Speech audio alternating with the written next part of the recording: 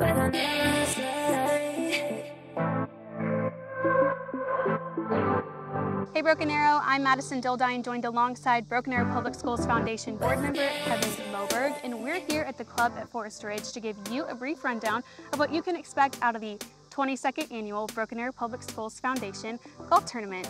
Kevin, talk to me a little bit about this tournament. This year we will be hosting it at the club at Forest Ridge on Monday, October 9th. What times will teams tee off at? We'll have a shotgun start at 8:30, we'll have registration at 7:30, and then we'll have lunch to follow.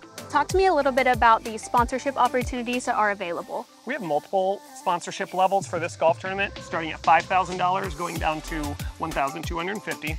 But something new we did this year is we're calling it a Friend of the Foundation, where $10,000 will get you into all 3 of our scheduled events this year: the golf tournament, Tiger Tailgate, and then we'll end the year with the barbecue and bingo gala. That's so fun.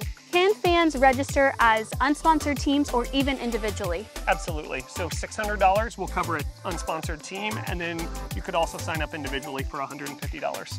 I'm now joined alongside Broken Arrow Public Schools Foundation President, Jenny Dolan. Jenny, how does this event impact the district as well as the Broken Arrow Public Schools Foundation? Yeah, thanks for asking. So the coolest thing about this fundraiser is it is our longest standing fundraiser. It's been going on for 22 years. So we've obviously had some great support from the community. And every year this money goes towards helping our teacher grants and other activities that we do. So we gave about $25,000 away in teacher grants last year.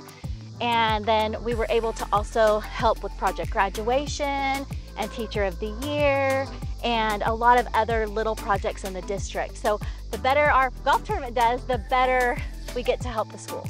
Thanks so much for joining me, Kevin and Jenny. Once again, you can find all that information online at bapsfoundation.org.